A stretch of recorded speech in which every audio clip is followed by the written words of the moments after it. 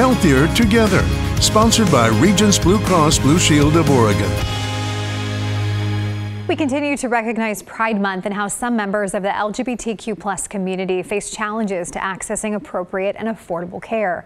Now, in this week's Healthier Together, Deidre Johnson shows us how the William Temple House in Portland is removing barriers to make sure their services are available for everyone.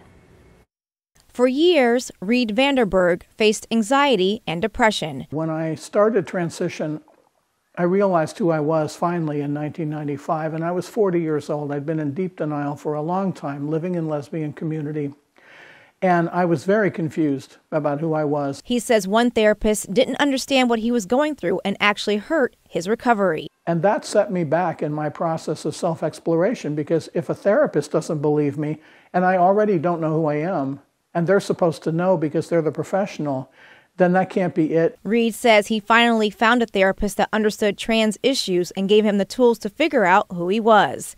That's one reason he's now a board member and does trainings for the William Temple House in Northwest Portland. They were one of the first agencies here to contact me, realizing, okay, there's this whole population that isn't just underserved, but is unserved. The William Temple House helps to remove barriers of care for members of the LGBTQ+ community by offering different services. In 2023, the William Temple House served 5,387 clients.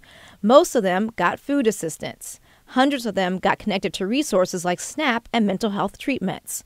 Others got help with utility bills. In Oregon, in Portland, what we see is that our mental health services are very much in demand. So in other words, we have this disproportionate ratio of mental health services and providers. For counseling services, clients pay what they can afford.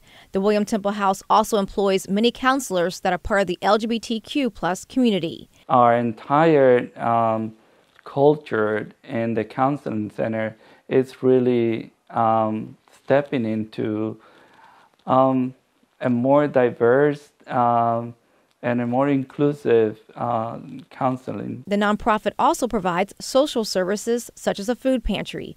People can get the groceries they need without worrying about how they'll be treated. To create an atmosphere that's welcoming and affirming, so we do not tolerate any kind of harassment or discrimination of any kind. It's one reason why members of the LGBTQ+ community and others appreciate the nonprofit and how it gives back. And we believe strongly that everyone that comes through the doors should be affirmed, no matter what they look like, no matter what identities they present. Deidre Johnson, KGW News. And if you need help with food, counseling, clothing, or household items, you can contact the William Temple House at 503-226-3021. You can also donate to the William Temple House and help them continue to serve the community.